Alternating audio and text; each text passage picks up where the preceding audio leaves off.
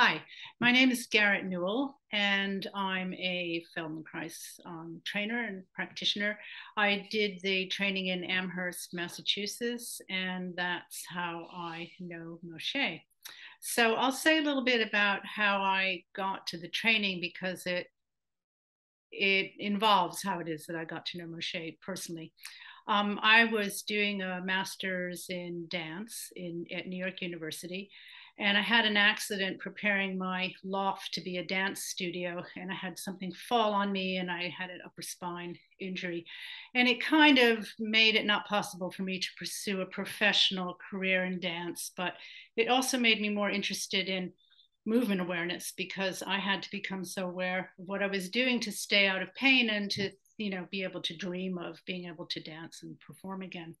So I tried a lot of things that were around at that time. I had chiropractic treatments, and I met a teacher, the Alexander technique, who was also a dancer, and that helped me immensely in terms of learning what it is that I could do and what I had to just avoid. Um, After I finished my master's degree in dance, I decided to move to San Francisco.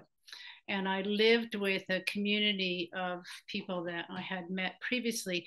And we all followed the same meditation teacher. And I still do follow this meditation teacher.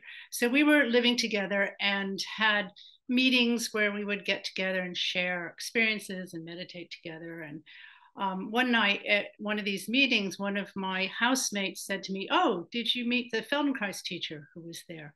And of course, I'd heard of Moshe Feldenkrais because as a dance student, we were all required to read Awareness of the Movement, the only thing that was in print. And in the early 70s in New York, there were no teachers of the Feldenkrais method. So I couldn't experience it, but I remember the book really impressed me. So when I heard this Feldenkrais teacher, I made a beeline to him. And the Feldenkrais teacher was Jerry Carson. And the reason that Jerry Carson was at this meeting was that he had a crush on at the time, Diane Van Anda, who later became his girlfriend. And I think he was more interested in her than he was in the meditation, but he had to pretend to be interested in the meditation to get his inroads to Diane. And Diane and I were good friends. So when I asked Jerry for a lesson. I told him I still had some pain, and he gave me a couple of FI lessons. And after the first lesson, I said to him, "I want to learn what you know." I could feel in his hands that there was just something so different than the way I had been touched by other experts.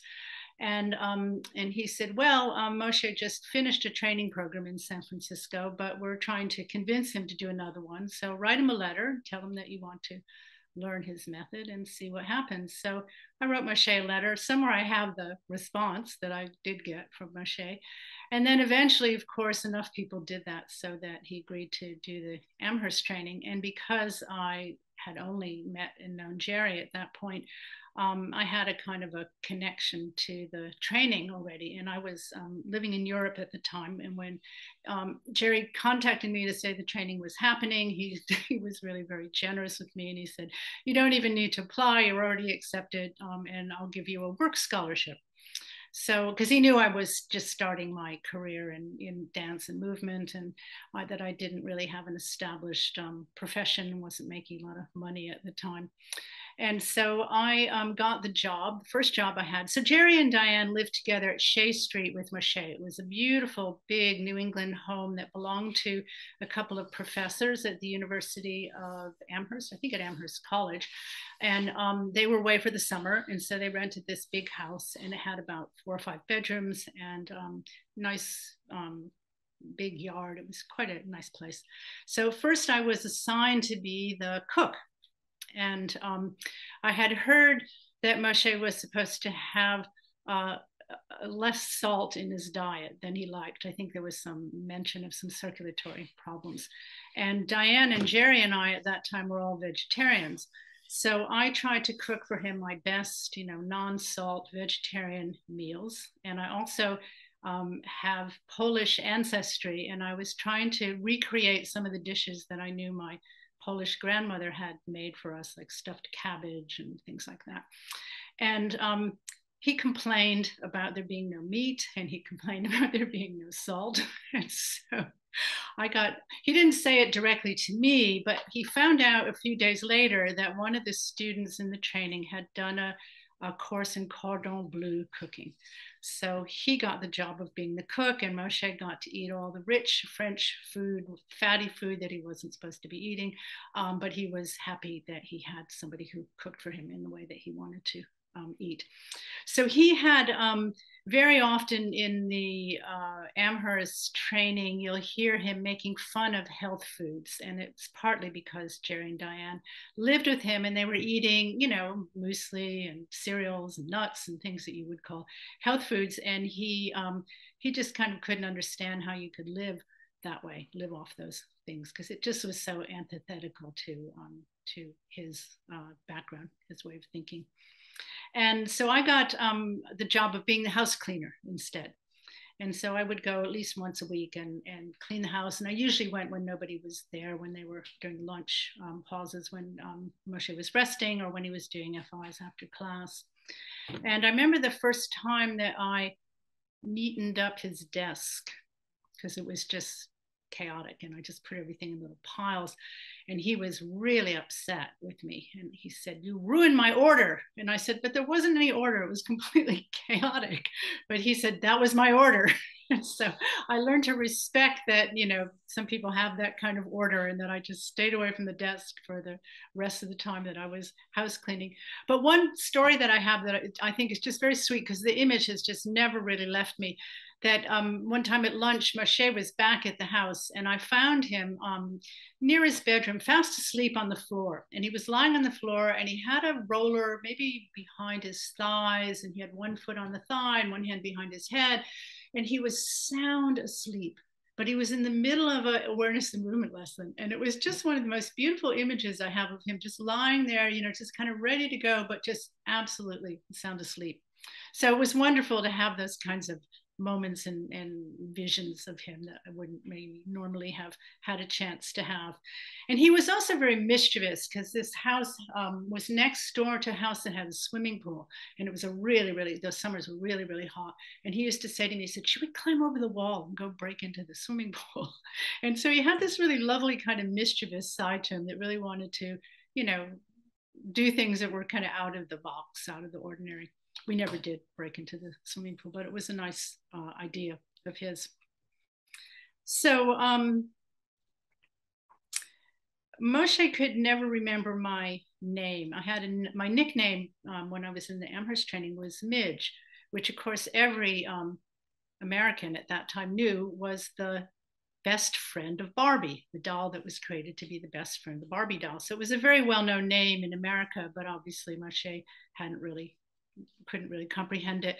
And one of the reasons I changed my name to Garet was because it was so difficult in a lot of the languages in Europe for someone to pronounce it or to understand where it came from. So I went back to Garet from Margaret. So he used to call me Diane's friend when he couldn't remember my name. He would call me Diane's friend, or he'd call me the housekeeper or house cleaner. But the nickname has more of a story to it. There were another nickname that he called me has more of a story to it. And it came up when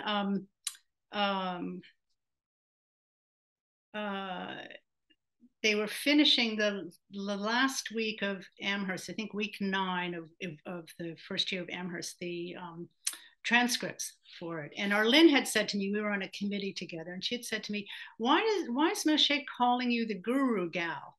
And she said, you know, were you a guru? And I said, no, absolutely not. But I had a guru, and that was what he associated me with. So one time, Diane and I we didn't want him to know about our teacher. He was a young Indian who came to America, made a big splash, and Moshe made fun of every spiritual teacher that he heard anything about. And we just didn't want to expose our teacher to his ridicule. So one day when Moshe was busy doing functional integration lessons after class, we were at Shea Street, and we decided to put a video of our teacher onto the cassette machine, which was one of the machines was kept in the house. And Moshe came back early, and we didn't have time to turn it off in time. So he sat in front of the TV and looked at it, he stared and he grunted, and we thought, oh my God, the next day we're really going to hear, you know, this opinion of his about this teacher. So we were really quite surprised when I'm going to just look for this quote. So we were quite surprised when the next day we came into class and Moshe said, this is on June 22nd, 1981, if you want to look it up. He said, by the way, I heard yesterday, he said, there's this Indian guru here. He called him Maharishi. That's not his name. His name was Maharaji. He said, I found that I could understand him. He actually does what we teach here. And Moshe started imitating him. And unfortunately, he walked in when at the end of this event, our teacher got up and danced. And I was just so embarrassed because I thought it's bad enough that he sees him, but then he sees him get up and dance and everybody in the crowd is kind of, dancing along with him. But he wasn't fazed at all. He said, and the way that he danced, he said, it was like Nijinsky. He put his foot down and you could feel it go through his hand. And that really convinced me that Moshe saw deeper than the surface of people. Because I would have seen, all these people excited and this guy dancing. And as an outsider, I would have thought it was ridiculous. But Moshe saw something very essential about this teacher. So the next day he said, and the teacher says, just stop thinking, stop having concepts and ideas, just rely on your experience. And he said, and that's just what you can see, that many disciplines concur with what it is that we do here. So he was kind of really impressed that this teacher had something that he felt was in common. So this became a really nice contact between Moshe and I, because he would ask me a lot of questions about him. He'd ask me about, what my experience was, what the meditation was like. And then he would ask really funny questions. He would say, well, how many followers does he have? And I didn't know at the time, it was millions. And he said, well, why does he have so many followers and I don't? And I said, well, Moshe, he teaches something that's so easy. You can learn it in an afternoon session. It's just techniques of meditation. I said, what you teach is so profound and takes a long time to learn. So you can't compare the number of followers, that he has to the number of followers that you have. But this was a really wonderful bond between us. And in the last time that I visited Moshe was in Tel Aviv. We were there for the 4th year of the training. And we had, those of us who knew Moshe got to visit him in his bed. He was really just in bed the whole time there. And he was just very sweet when I went to see him. And he was very quiet because he was, mostly not so well at that time. And he said to me, turned to me and he said, I think I know what your guru is talking about. He said, I think I'm having that experience.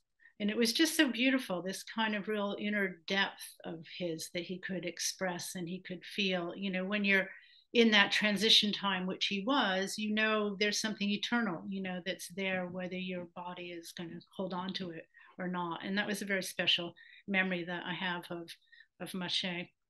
But another funny story that I wanted to tell was that after Moshe had his first stroke, he was in a clinic in Switzerland, and I was working in Munich at the time.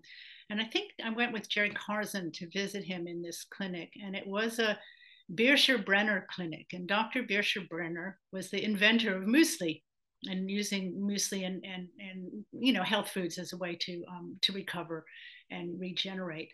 And so I teased Moshe. I said, see, all that time you made fun of health foods, and now look where you've ended up, in the Birscher Brenner clinic. And he was really complaining about the food there. And he said to Jerry and I said, can you sneak me in some chocolate, please? I really miss chocolate. So we had to kind of, sneak him in some chocolate, because I can imagine someone with his attitude having to live on that kind of food was not really his wish. He couldn't bring his French cook with him to the Birscher Brenner clinic. So those are some of my stories of Moshe. I think I had a very kind of kind of soft relationship with him. I can't say that any of my interactions with him were about my learning something from him, my personal interactions with him, whereas other people, have more of those kinds of stories. But I felt like he had some kind of respect for Diane and I and our choices, and that he had some whimsical side to him that he could express with someone that he didn't, I was a student obviously, but I think he didn't really have to treat me like that because I was around the house a lot. So I was, somebody who was just there. And I know several times in the Amherst training when we were doing things like I have a real strong memory of this lesson with the arms moving. And he was saying, oh, and look how well the house cleaner does it. Because he couldn't remember my name. So always called me the house cleaner. And then one time we were upside down doing something. And he said, I can't recognize you by your ass. And I said, Moshe, I said, I'm your house cleaner.